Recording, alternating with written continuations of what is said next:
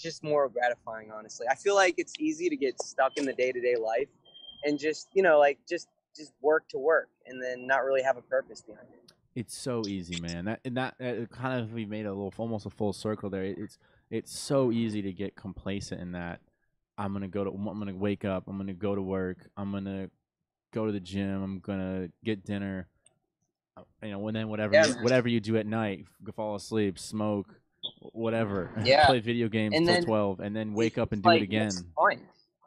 Like I believe, like, since you have a purpose for your like content creation and on whatever you're trying to do, when you do go to your job, you're like, well, I don't really like this job, but this is going to pay for what I need. So this is going to pay for my travel. So like when I get back to Little Rock for a week or two before I head on to my next trip, I'm going to be like working my ass off. Like I'm going to take gigs. I'm going to do all of it. And I'm not really going to necessarily enjoy all of it, but I'm always going to have it in the back of my head. Like this is going to fuel my long-term travel. This is going to be dope. Like I'm not just making this money to blow it on restaurants and blow it on smoking weed, and nothing wrong with that. That every now and then it's fun, but like I'm going to use this money and leverage it to chase my quote unquote dreams or just have a great time, man.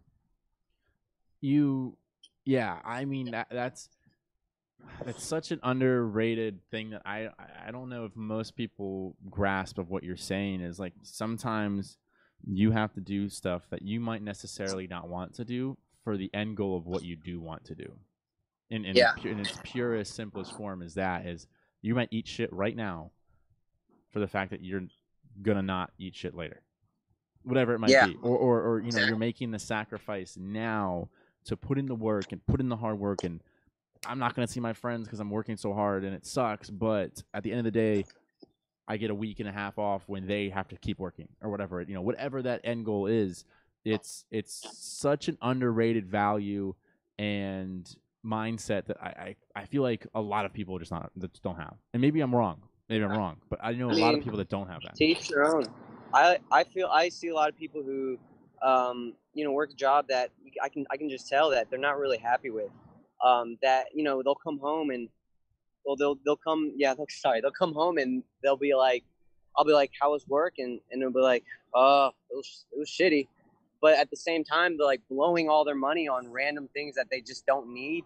And to me, that's like, you're just going to be stuck there. Like if you're not actively trying to get out of that, then you're going to be stuck there. There's no out. Like that's your life then.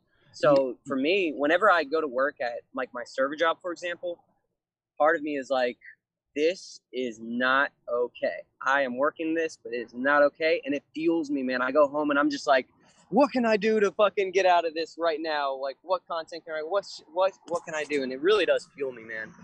Yeah, and you really just gotta hate it. You hate do. It so much. You do hate it so much that you want to get out, and that's what I mean. Is I'm not saying, you know, there's anything wrong with doing that lifestyle, but what is bothersome is when people get stuck in that lifestyle and then don't do anything about it but complain. It's like, you know, no, that's even worse. Yeah, like, motherfucker, you have the chance to get out. You're just not being smart about it. You're not taking that opportunity to do it. You don't have the diligence. That's going into like victim mentality, and that's a whole nother topic. I mean, I don't even have patience for that. Like I just don't understand it, honestly, because like I guess my little bit about me is a little personal, but my mom's a single mom and she raised 2 kids with you know, with like 3 jobs while raising us, and you know, like that was like, to me, that set the bar of work ethic. Like there's no excuse. You either you make it or you're lazy. That's the way I see the world, to be honest. And with